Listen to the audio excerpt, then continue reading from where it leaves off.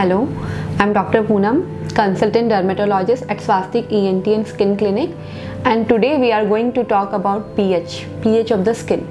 So nowadays if you see any dermatologist product, skin doctor, beauty product, you will see everybody is talking about pH, and it is very important to have a product which is skin pH friendly. So what does pH means? pH means potential of hydrogen. It's a number. It varies from number 1 to 14. Number 7 is neutral, any number below 7 is acidic, and any number above 7 is alkaline.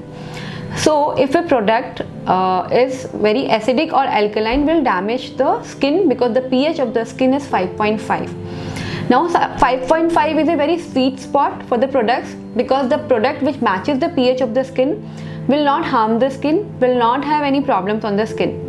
However, if the product is low, that means if the pH is 4.5, the product will cause burning sensation, itching or rashes. If the product is high pH like 6, 7 say above, like 8 or 9, it will be alkaline and it will cause excessive of dryness of the skin.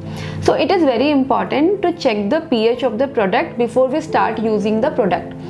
All the moisturizer, sunscreen, face wash, cleansers, the regular routine skincare products which are used by you should be pH balanced products, so the skin is taken care sweetly.